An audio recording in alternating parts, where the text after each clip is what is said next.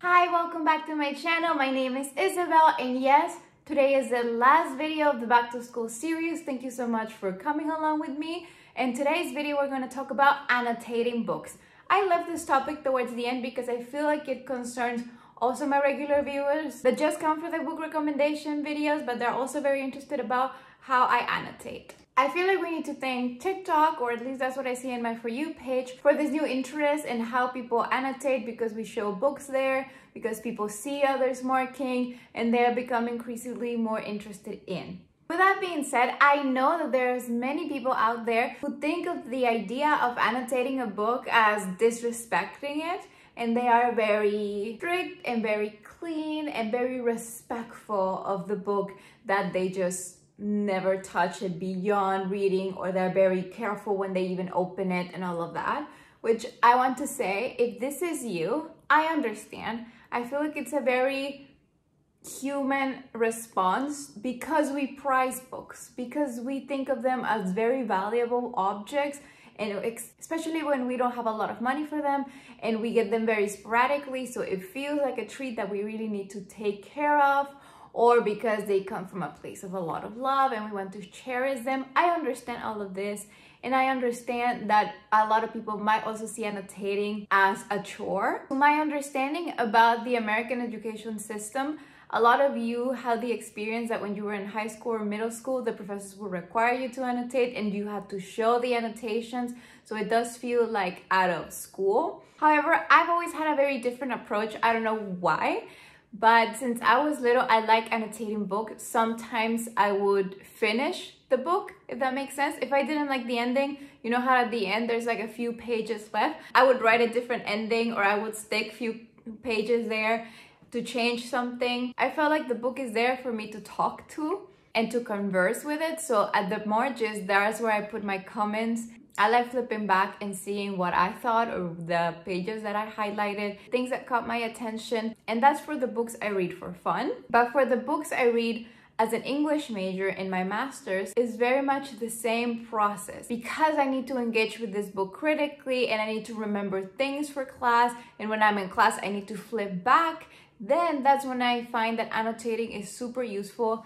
All of the English majors that I've ever met annotate in some form. The professors, if you want to be a Paul, if you're one of those people that are very against writing in books, look at an English professor's book. Those things are barely readable anymore. Like, so many times that they have taught that course, that everything is marked. I think that they're the most precious books ever. And I feel like after you start engaging with a book like that, it kind of becomes addictive and it becomes part of the reading experience in a way that not annotating would be like not fully having read or fully have understood the text. So those are the reasons of why you should annotate, right? Why do I annotate? But you might be wondering, well, how do I start? What do I even write? And the thing is, you can write whatever you want because they're just for you. No one else is gonna come and put them to a test to see how useful they are, how smart you are, how intelligent you become by reading your annotations in the margins. What I like to do in the margins is to annotate and mark what I find interesting. And when I say interesting, I mean something that I would like to go back to and do a close reading of that passage, or that I found especially appealing because it talks about a topic, or it's like, I don't know, a social response to something else, or because I find it that is written beautifully. Sometimes we just want to mark a passage that is beautiful to recognize it. It's when you see a beautiful person on the streets and you give them a compliment.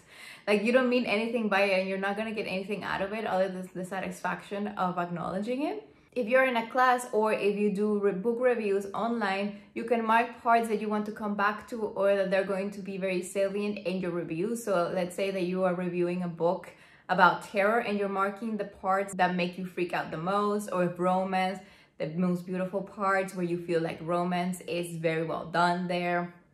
Or if you're writing an essay or for a class, you mark passages of things that you might utilize for your essay, for your exam, for your class discussion. So like, the short answer of what you should annotate is whatever that comes to your mind, whatever you find interesting. And I refuse to believe what I've seen in some people's comments when they talk about this, like, oh, I don't find anything interesting, or I don't have anything to say. I don't know why people keep saying like, oh, I read something and I don't have anything to say. Of course you do, you're reading it. Like, you're a person, you have your own experience, you have your own ideas. And if your way of saying, I have nothing to say because I find it good, just mark it because you find it good. Now I grab a few books from my bookshelf to show you how I do it or specific things that I do. All of these were read for classes, but the way I annotate books for classes are the same way that I annotate books for fun. So that's why I'm not having a specific difference between them. And I have other types of annotation in older books. Like I could show you the way that my annotation style has evolved, but all of those books are back in Mexico in my parents' house. So these are just recent books from last semester. We're gonna start with Rayuela by Julio Cortázar. This is in Spanish. If you know anything about Rayuela, is that it's famous for its messy structure. It is conceived like that. What I mean with messy structure is that you don't read it chronologically. I mean, you could, like chapter 1, after 2 and 3, but at the end of each chapter, let me locate one. At the end of each chapter, you will see here, for example, minus 71. This means that after chapter 4, you need to go read chapter 71. Here, there is a table of how this jumping back and forth goes, and you can also read it chronologically, as I said. For class, the first read we did was chronologically, and then we did the jumping. So for my first read, on top of the annotating, the page marking, the highlighting, the writing on the margins, all of that good stuff that I do for every other book, I have post-it notes where I summarize my thoughts on that section. And in my dump notebook that I told you about before, I had notes on each chapter. Most of them are summaries of what happens in each chapter. Each chapter can connect in different ways with one another. So I need to be really sure what happens in each. So I have chapter 2, chapter 3, 4, 5, and just notes of what happens. Little summaries, sentences. But as I was progressing in my reading and I was noticing patterns and important things for me, I start writing down a little quote that I wanted to go back to so I remember what chapter it belonged to or what it might mean. I start picking on themes and writing them down, and then when I would go to my seminar class, we would start with discussion, and I could flip to my notebook and see the important parts that I wanted to discuss. This is something that you can do with every book, with every class. Of course, it makes your reading slower. You are writing all of this, but it also makes it richer. And that's something that I need to prioritize.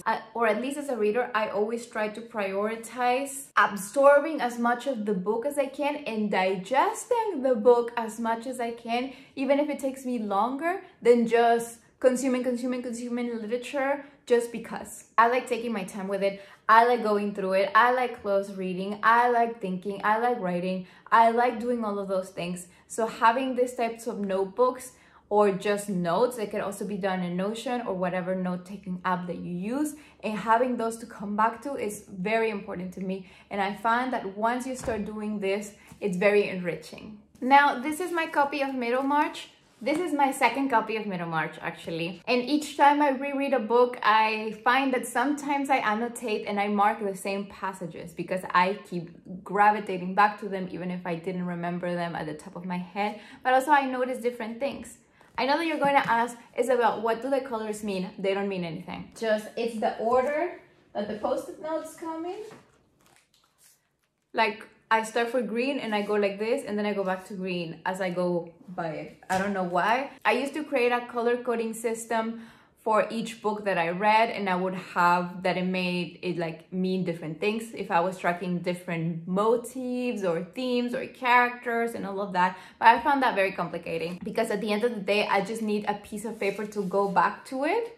And then I know what it means. I have that memory, I guess, when I know what it means and what am I going, like if I'm looking for something, I remember what color the post-it note end up being. And again, you can see my style is very similar. I highlight, I underline. I mostly underline and I only highlight very important things. And if there is a highlight underline combo, then we are here for like something very interesting. And if it has like a big commentary underneath, very interesting for me apparently. So the margins, I like Penguin's editions because they have big margins, or at least big enough for you to write on.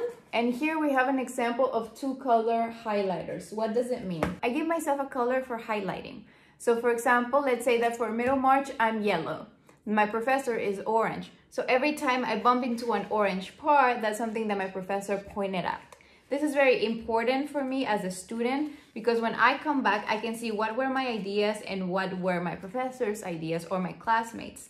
And if you have an exam or if you need to come up with topics, then you can come back and see what the professor alludes to. So that might be in the exam, or that might be a good topic to write about according to their personal views. Now, the top of books I reserve for reading sessions. When I have a book assigned to me for reading, I divide how many pages there are and how many days I have for reading them. And then let's say I have 20 pages per reading session. So 20 pages a day, so I can have the reading done. So here we can see this is one session, this is another session. So the top, those are the reading sessions. Sometimes I write the day that they have to be completed, but because I do it every day, it's just like, whatever, I just flip back. And when I get to the point that I hit the top page flag, then I know I'm good to put it down and continue a different reading. For example, if I go to the beginning, I still have the post-it note of the calculations I made. Middlemarch is 838 pages.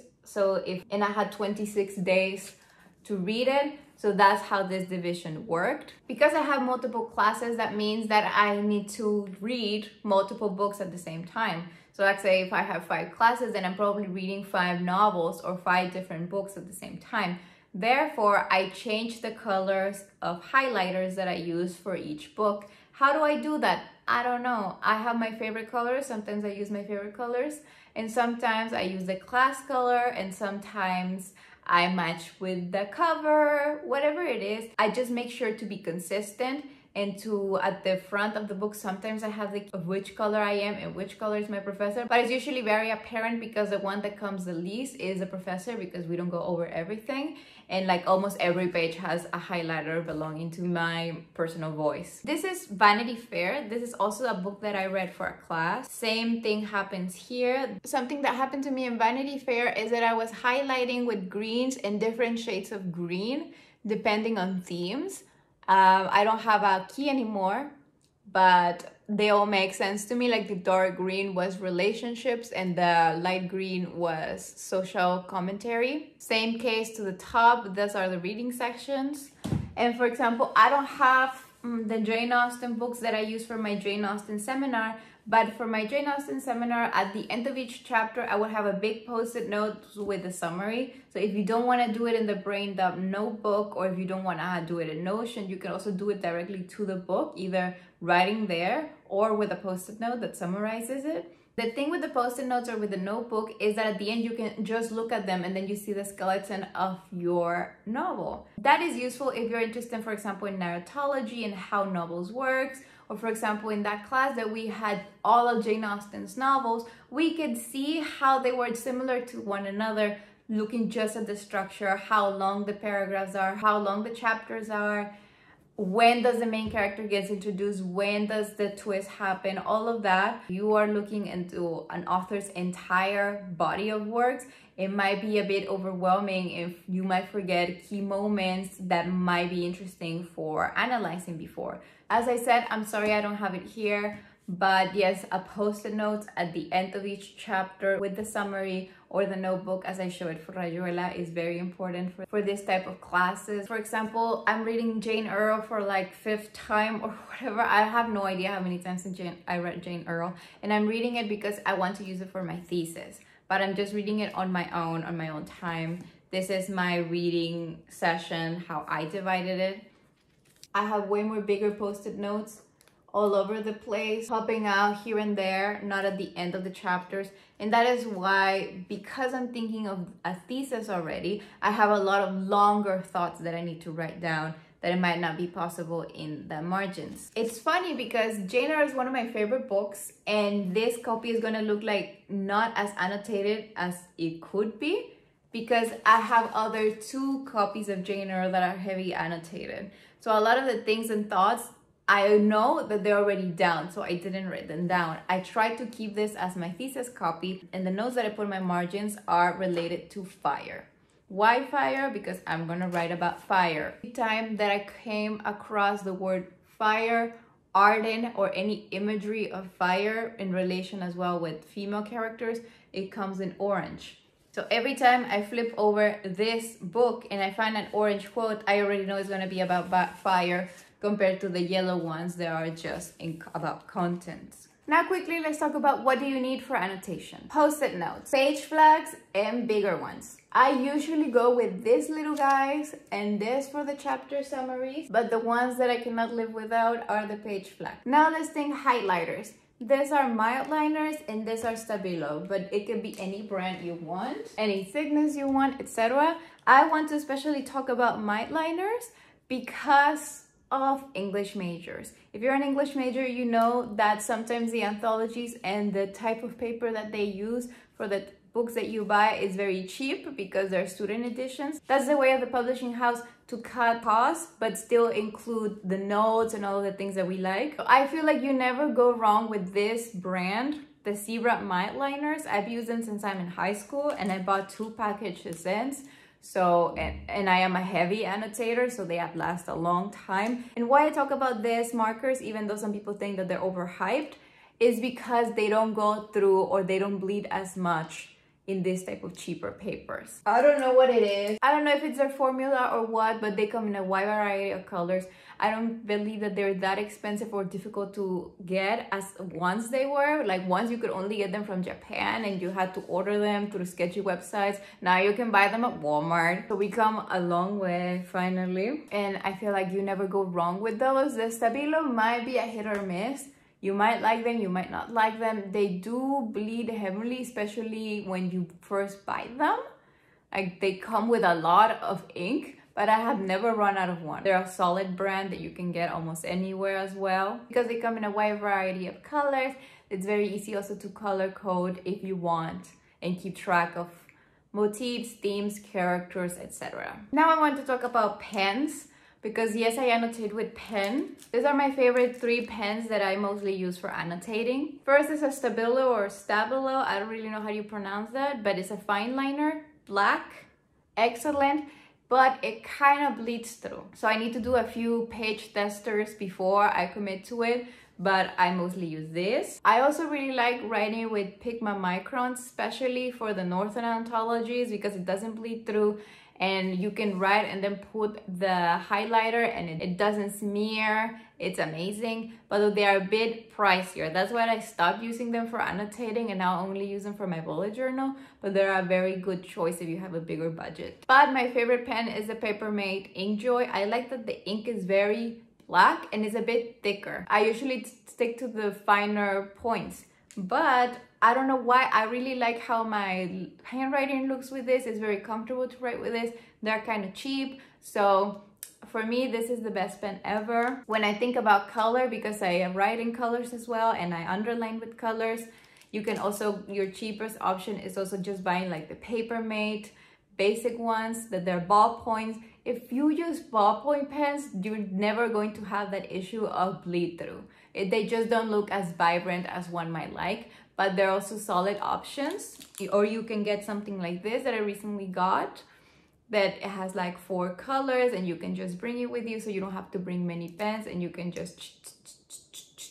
And I also have the mini Stabilo. I would like to get the big ones. I have this one since 2016 and a lot of them are running dry. I really need to get rid of them and replace them, but they have a piece in my heart. But similar deal with the black version. They do tend to bleed through if you're writing on cheaper paper, but the ink is brighter. So if you like that type of brightness in your colors, I would recommend getting them. The mini versions are very versatile, easy to bring with you, and they have lasted me for a long time and I've used them a lot. So it was a good investment. But that's about it. If you watch my blog of 1 week studying in Mexico remotely in a Swiss university, you will see that my desk at my parents' home has a lot of pens. I own a lot of stationery back then. But these are the ones that I decided to bring with me here. So that should tell you that those are my basics and those are my favorites. Still, if you might think that you would like to start annotating but you're not ready to commit to pens, you can use a mechanical pencil or regular pencil and just right very lightly, and if you feel like you regret it, you can erase it anytime you want. There's also transparent post-it notes that I haven't tried yet, but I saw them at the store, and those could be great, especially for borrowed books from the library. But like, so the post-it note doesn't cover the text, but you can have it there and write on top and underline or highlight. I think that I should get those. And if those could be a good option to you as well, if you are transitioning into not annotating to fully annotating. I highlight, I underline, I use page flags, I write a summary after each chapter of complicated big text. And this is my biggest asset to be prepared for school, to come in and be Hermione Granger, be Rory Gilmore, because I can just flip back. As I've said in my video of organization, I do my readings 1 week ahead, so it's not like I read it last night before class, so that also helps me to keep them fresh. And it's so ingrained into my DNA that every time I read something, I already have something on my hand to annotate it. It is weird, the text that I don't annotate, it doesn't matter what it's about, I just do it automatically, and I feel like that has increased my critical thinking skills and is part of my reading ritual. If you have any questions, leave them down below. Please do not leave me a comment saying that I ruined my books. I don't care, and I'm not being mean to you, so don't be mean to me. Next week we go back to regular programming. Keep reading, and when you're not, follow me on all my social media, link down below. Find me everywhere as Isabel's Digest. I'll see you next week. Bye.